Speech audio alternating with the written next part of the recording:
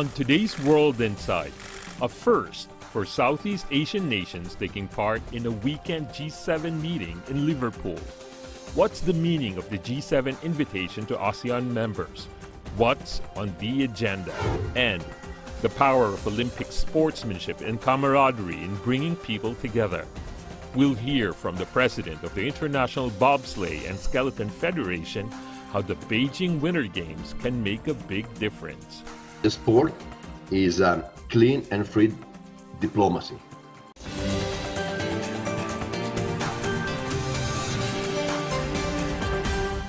Here is our host, Tian Wei. Hello and welcome to World Insight. I'm Tian Wei from Beijing. The program is live. The meeting of the G7 foreign ministers wrapped up over the weekend with several Southeast Asian nations in the meeting for the very first time. Meanwhile, it's full steam ahead for the ASEAN and other members of the Regional Comprehensive Economic Partnership Agreement, otherwise known as RCEP, which takes effect in January next year. How are ASEAN countries navigating diplomatic waters between the Western powers and neighboring nations? Before we get down to a discussion, take a look at this information. Britain's northern city, Liverpool, welcomed the second gathering of G7 foreign ministers this year. The UK Foreign Secretary hosted the second-day talks, which were joined by guest countries and representatives from the Association of Southeast Asian Nations, or ASEAN. ASEAN foreign ministers were invited to take part in a G7 session as guests for the first time in history. Most of them joined via video link. South Korea, Australia, South Africa, and India also participated as chosen G7 guests. After the G7 meeting, U.S. Secretary of State Antony Blinken traveled to Indonesia, then on to Malaysia and Thailand this week on a trip designed to highlight the region's importance in Washington's push for so-called peace, security, and prosperity in the Indo-Pacific region. The Biden administration seeks to bolster economic and security cooperation with Southeast Asia. Meanwhile, China and ASEAN have steadily stepped up engagement over the years. This year marks the 30th anniversary of ASEAN-China dialogue relations. Last month, the two sides upgraded their relationship and established the China-ASEAN Comprehensive Strategic Partnership. The Economic Pact, Regional Comprehensive Economic Partnership, or RCEP, will come into full force in a couple of weeks. China also begins work toward a new round of upgrades for the China-ASEAN Free Trade Area. They are already each other's largest trading partner, with deepening economic and trade cooperation.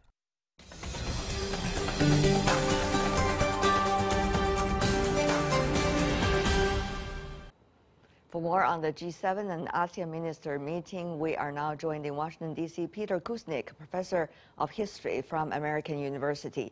In Tokyo, Lim Tian-Wai, adjunct senior research fellow from the National University of Singapore. In Beijing, Rong Ying, vice president of CIIS, China Institute of International Studies. Gentlemen, welcome to the program. Well, one of the mark of this year's G7 meeting seems to be the debate about so-called human rights. And China, of course, disputed about the accusations being made at the G7 meeting against China. Professor Rong Ying, from your perspective, how do you see this words of conflict, at least? Well, I think the question of human rights has always been a controversial issue, an issue, debating or dividing China on the one hand and the West, led by the U.S. and the other. I think the very fact that China has differences or different views with the West, with the United States on the question of human rights, does not necessarily mean, as a matter of at all, that China does not respect human rights. Rather, I think China has a different conceptual, philosophical outlook of how to achieve, what human rights mean and how to achieve human rights. Okay. I think that is the fundamental differences of the issue and the fundamental things of the debate between China and the West. Professor Kuznick, China and Russia were the targets of the foreign ministers at the G7 meeting. Very interesting, but not out of expectation.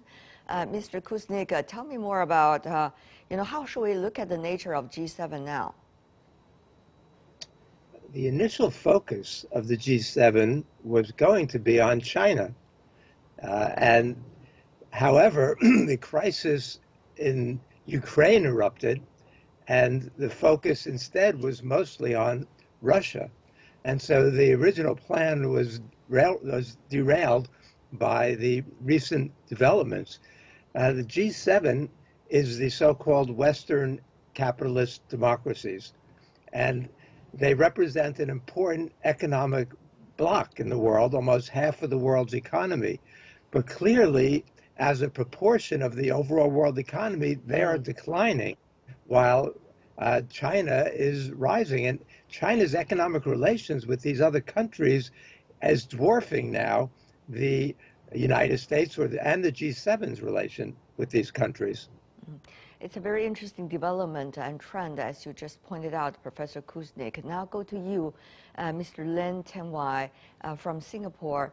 Now, I know the ASEAN members would like to walk a very fine balance between their relationship with the Western powers, so-called, and also neighboring countries, particularly neighboring power like China.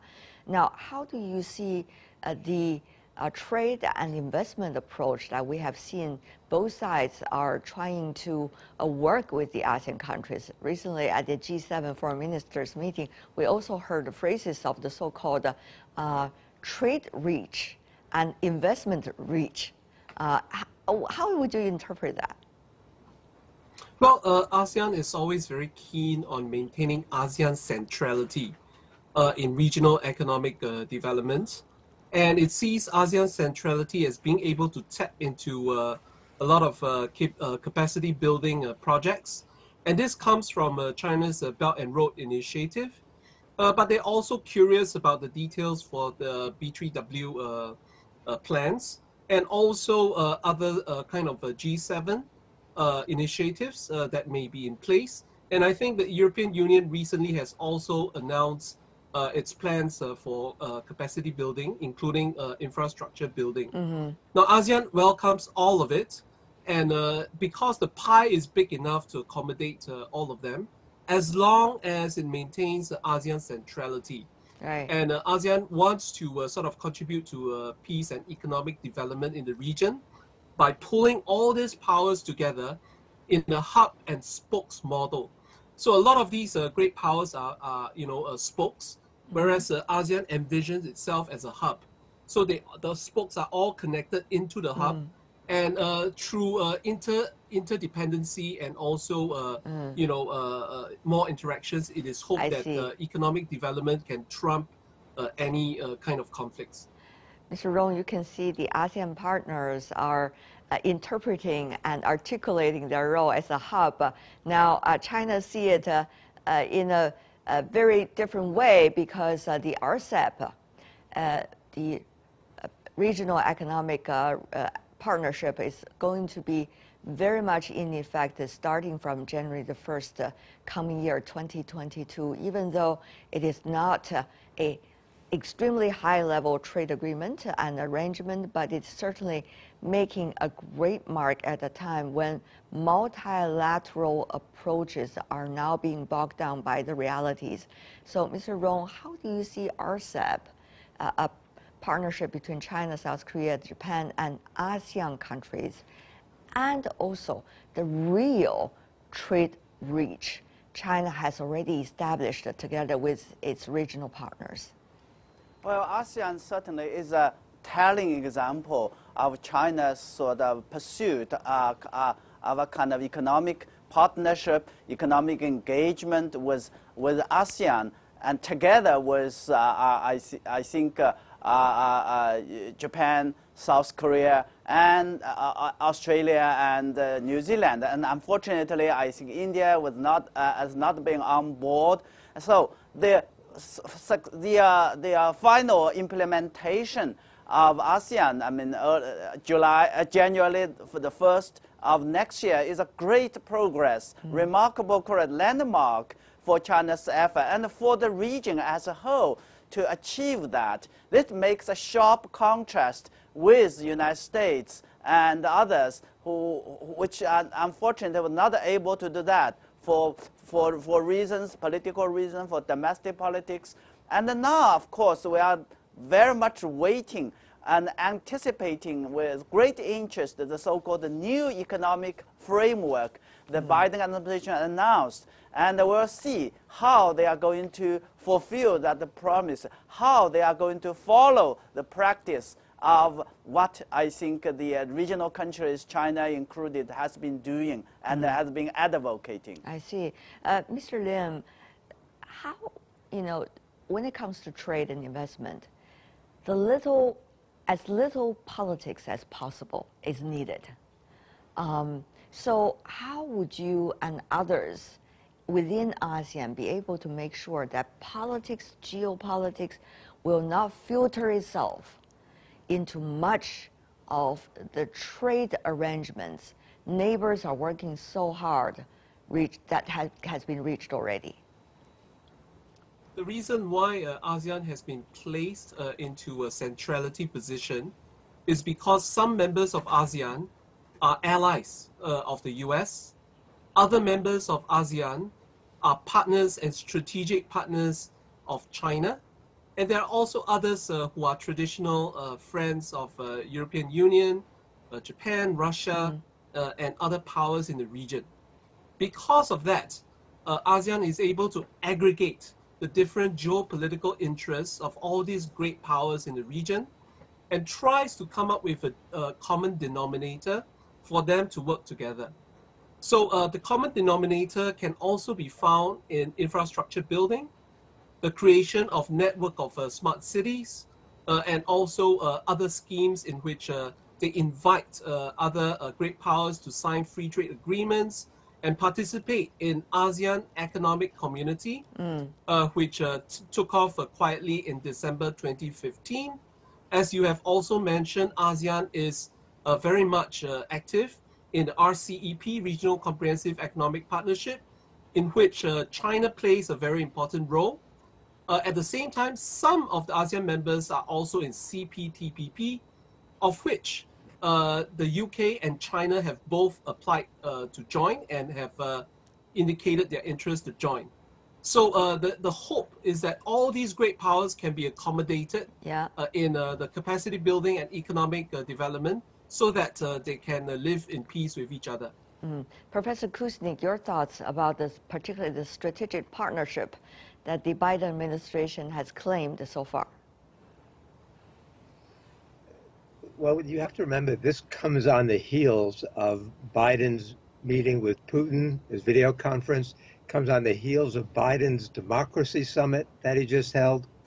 The United States' view of this is that the United States' influence in this region has been declining as China's has been rising.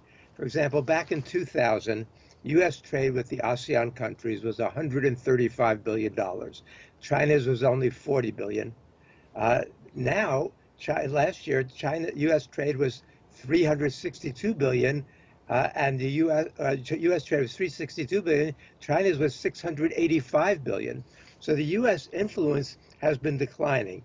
The Belt and Road Initiative is involving many of these countries in important economic development. So the U.S. is looking for a way to use the G7 to reassert itself in the region.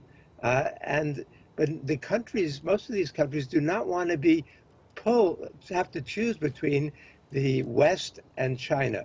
So they want an independent, peaceful road.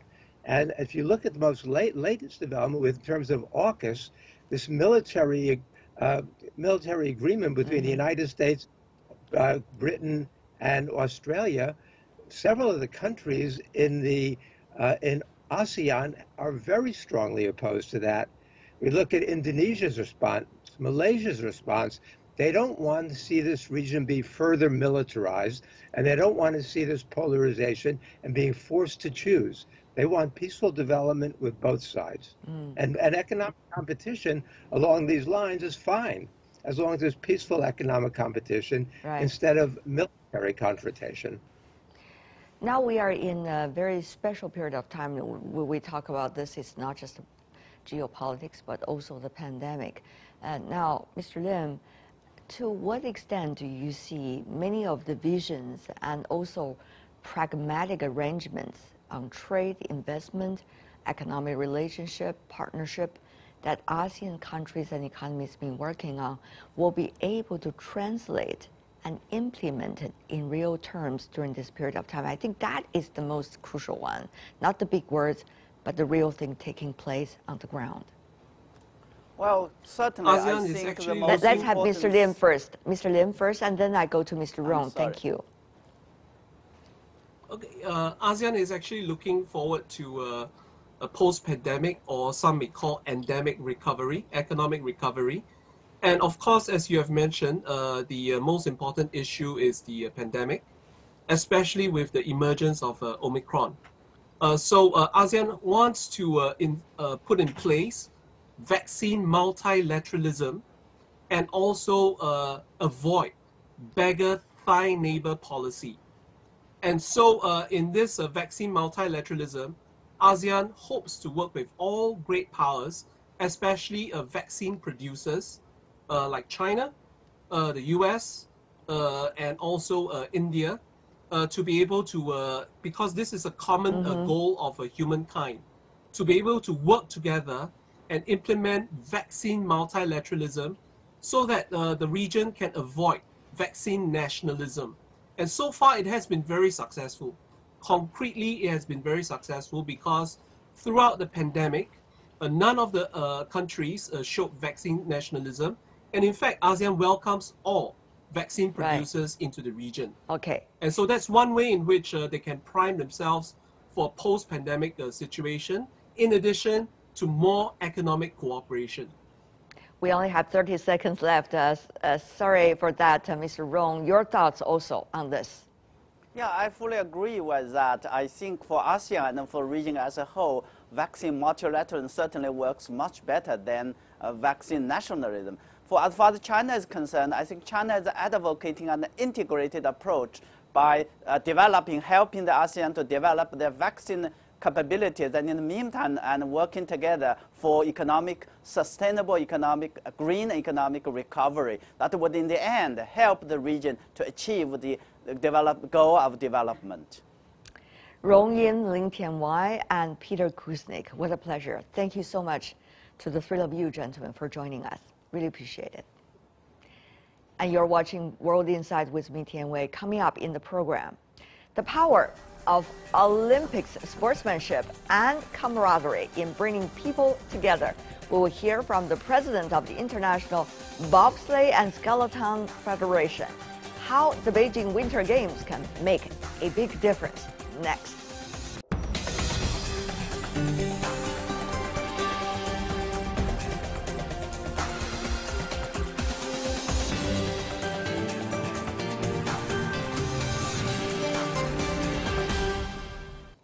This is World Insight with me, Tianwei. The program is coming to you live from Beijing. China has rejected some countries' diplomatic actions against the Beijing Winter Olympics. It started with the U.S. announcement ruling out sending officials to the Beijing Games, although U.S. athletes will participate and compete. Calling the decision, quote, political manipulation, the Chinese Foreign Ministry said resolute countermeasures will be taken. The International Olympics Committee convened its 10th Olympics summit and stood firm against any politicization of the Olympics and emphasized the need for political neutrality of the International Olympic Committee. It also called on members to engage in sports to promote peace and dialogue. On December the 10th, United Nations Secretary General Antonio Guterres had accepted an invitation to attend the opening ceremony of the Beijing Winter Games, a nod to the universal appeal of the Olympics to bring all people together despite the pandemic and geopolitical tensions.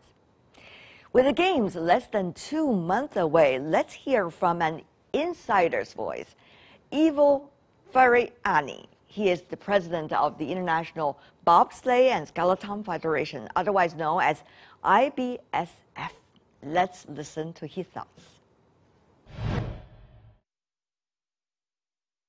It's not just a pandemic. It's also politics. And you heard about the recent nuance about the U.S. Suggesting making political gestures, and some others also follow. But IOC put out a very strong and a very balanced statement. What about, your sport, and how do you communicate all these messages with all those athletes of your sport? I say always my athletes, keep the politics out of the sport. You are here to perform the sport, and the sport is, let me say, clean and free diplomacy. We try to put the people together without some impact of the big politics. I don't like when the big politics try to use the athletes. The athletes, they live all the life, the best years of the life, for 1 week or 2 weeks, let me say, of the Olympics. And then for most of them is the only chance to go to Olympics in entire life. And then they spend the best years of their life to go there. And then if some politician wanna have some issues, they have to work on the political level, not in a sport level, please. I am in these things absolutely a defender of the athletes, right? And in sport. And the Olympic truce is something important to remind to the people. Keep the truce for almost 1 month, because we have 1 week before the Olympic Games and 1 week after the Paralympic Games.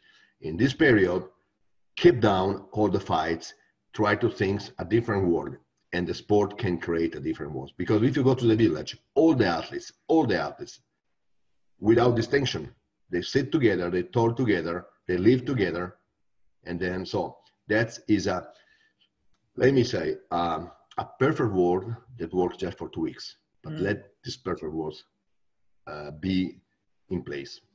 As we know, this is the very first time for Beijing to host the Winter Games. And for China, many Chinese have access to the Winter Games, winter sports, mainly in northeastern part of China. But the majority of the Chinese territory did not have access to it. And yet, with Beijing hosting the first Winter Olympic Games, you see that enthusiasm, among this 1.4 billion. And people were talking about there's likely to be 300 million or 400 million that will be into the sport eventually. So what would that mean to your sport?